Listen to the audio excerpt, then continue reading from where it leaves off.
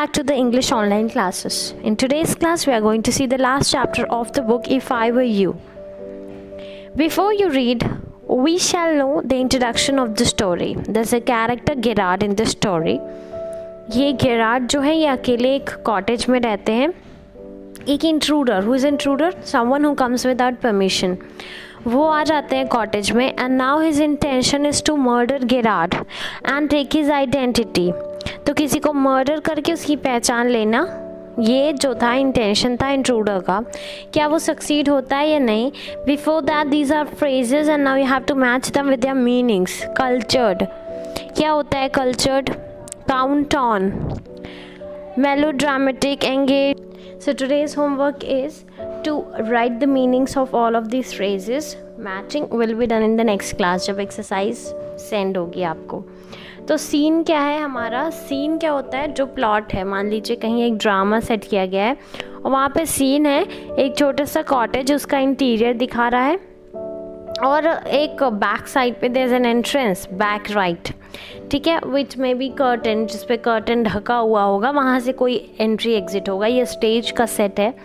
और एक और डोर है जो प्रैक्टिकल डोर लगाया गया था, ठीक है. फर्नीचर जो वहाँ पर रखे हुए हैं वो बिल्कुल सिंपल है. स्मॉल टेबल है लेफ़्ट साइड में, जहाँ आप बैठे हैं वहाँ से विजुअलाइज करिए जहाँ भी आप बैठे हैं. एक लेफ़्ट में टेबल है, ठीक है, एक चेयर है या दो चेयर हो सकती है, एक दीवान है जो राइट साइड में है और एक टेबल पे टेलीफोन है. पर्दा उठता है और गेरार्ड जो है टेबल के पास खड़े होकर एक फ़ोन कॉल कर रहे हैं.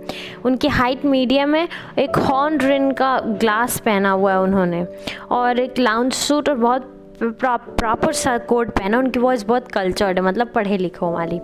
Gerard, well tell him to phone up directly, I must know. मतलब कुछ बात पहले बोल रहे होते हैं, ये नहीं पूरा कंप्लीट नहीं की जाती है. और उसमें आया कि ठीक है उनको कहो कि डायरेक्टली फ़ोन अप करें, ठीक है, मुझे जानना है. Yes I expect I will be still here but you mustn't count on that. उस पर भरोसा मत रखो. In about 10 minutes time right हो गुड बाय. ये कुछ आधी बातें हैं यहाँ पे, पूरी बात नहीं है. किसी से फ़ोन पे बात किए, फ़ोन रख देते हैं और दीवान की तरफ जाकर एक ट्रैवलिंग बैग जो है पैक करने लगते हैं.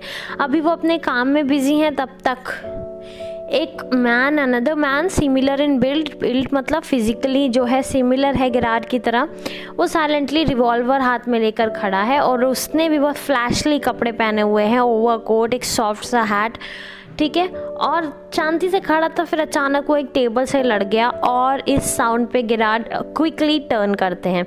अब शुरू होती है conversation between Gerard and intruder. Gerard, what surprise is this? What is this? So now let us start the conversation between Gerard and the intruder. And Gerard says nothing. He says, "Oh, what a surprise! Who are Mr. What's your name?" Intruder, I'm glad you are pleased to see me. I don't think you will be. तो कहता है कि ठीक है, अभी मैं खुशी हुई कि आप मुझे देखकर खुश हैं, पर आप ज़्यादा देर तक खुश नहीं रहेंगे. Gerard, this is very melodramatic, not very original perhaps, but कह रहा है ये सब जो तुम कर रहे हो ना, ये बहुत melodramatic, गन लेके खड़े हो जाना, डायलॉग मारना, लेकिन तो इंट्रूडर उनको रोकता है. अच्छा, तुम काम होने की कोशिश कर रहे हो, शांत दिखाने की कोशिश कर रहे हो. गेरार्ड कहते हैं नॉनचेलेंट in the word. नॉनचेलेंट is the word. नॉनचेलेंट या नॉनचेलेंट का मतलब होता है वन हु डजंट पे. तो नॉनचेलेंट वो जो is least bothered about anything, who doesn't care. Intruder, thanks a lot, you will stop being smart सून. और मुझे वर्ड सिखा रहे हो, अभी सारी स्मार्टनेस निकालता हूँ, अभी मैं तुमको पैरों पे चलाऊंगा. कुछ चीज़ें मैं जानना चाहता हूँ. Gerard, anything you like. I'll answer all my questions. But before we begin, I should like to change my position. You may be comfortable, but I'm not. तो कहते हैं कि ठीक है, पर मैं सारे क्वेश्चन का आंसर करूँगा, मुझे थोड़ा सा आराम से बैठने की ज़रूरत है.